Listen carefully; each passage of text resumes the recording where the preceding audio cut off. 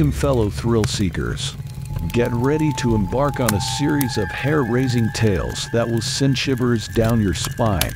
From haunted daycares to cursed houses and encounters with the supernatural, we have a collection of stories that will keep you on the edge of your seat. Subscribe, hit the bell icon, and brace yourselves for a chilling journey into the unknown.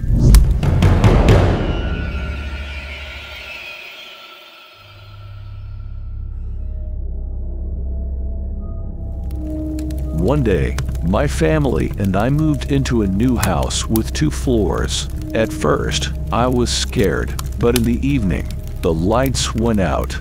My dad went to check the circuit breaker. Nobody had been paying for this house. There were rumors that our house was built on a cemetery, but the cemetery had been relocated. My dad went to check the basement, and there was a dead body lying there. He got scared, closed the basement, and told us not to go in there. One day, I went in there, and there was nobody. When I wanted to go back, the door slammed shut.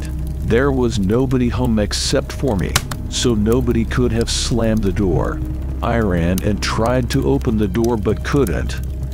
I sat there for a long time, and when my parents came, I shouted that I was in the basement.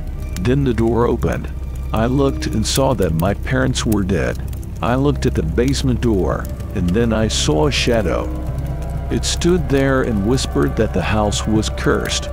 Then the shadow disappeared, and everything around me whispered, "You will die." I left the house, set it on fire.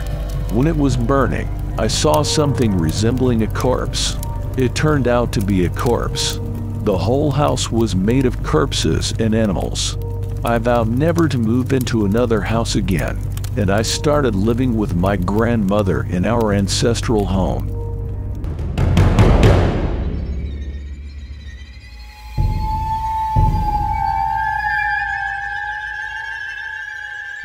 This happened about a month ago.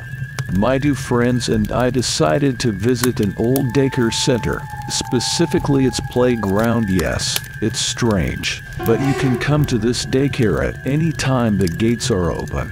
It was around 6 in the evening. When we arrived, everything seemed fine. We were swinging on the swings and playing truth or dare. After about 15 minutes, when I finished my dare and sat back on the swing, I noticed that a large hand wearing a gray glove was holding onto the swing. The hand was slightly above my head. When I turned around, there was no one there anymore. I told Kate and Nasty my friends about it. The girls were very scared, and we decided to go home. On the way, Nasty told us that she saw a silhouette in one of the daycare's windows. A week later, we went to the same daycare again, but with a different group, me, Katya, and our friend Amira. This time, our parents came with us. Amira was playing with my dog, Katya was talking on the phone with someone, and I sat on the swing. After 5 minutes, I called my friend who promised to come, and after finishing the call, I looked at the daycare building. Everything seemed normal. But then I saw a man in a gray worker's jumpsuit. He was walking very close to the daycare's wall.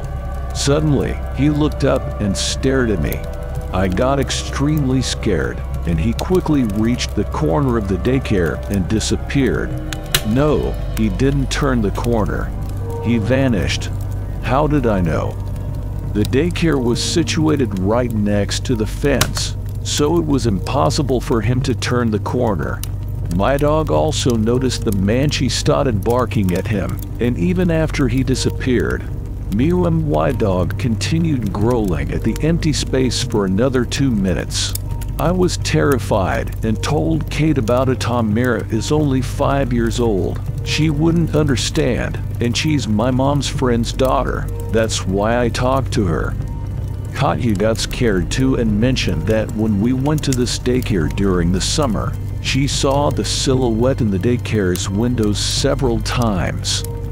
So, what could this have been? Maybe you know.